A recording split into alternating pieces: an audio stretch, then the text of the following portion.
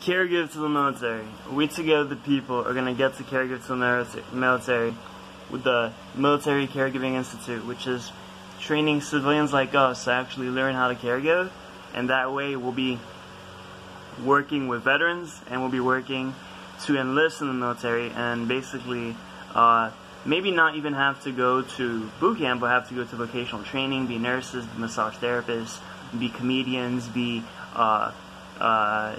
message deliverers, bringing magazines, bringing printed articles online, messages from family, care packages. We'll be able to then even bring, soda pop.